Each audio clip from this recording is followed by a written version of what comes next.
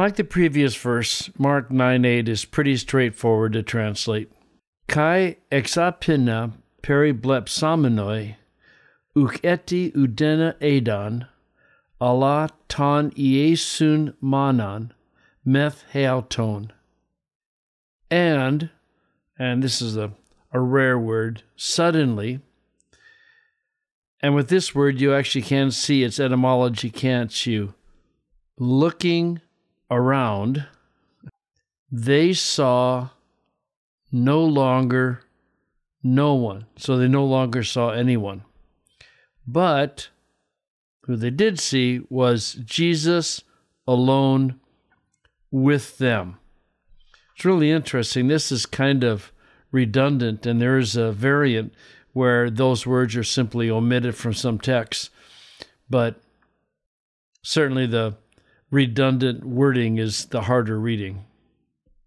So I'm going to put the Kai by itself, just it helps a little. And suddenly, looking around, they saw no one any longer except for Jesus.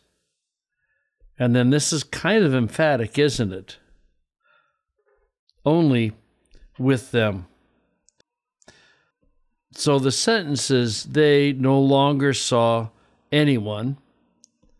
So that's going to be furthest to the left. So we'll just kind of pull some of these in. I guess this has to do with what they saw. I'll pull them in that way. Then suddenly, as they were looking around, they saw no one any longer. So, Udena is the direct object of Adon, isn't it? They saw no one any longer. But now you're going to have an adversative. But they did see Jesus. And it was Jesus alone. And it was Jesus with them. So there's the basic structure.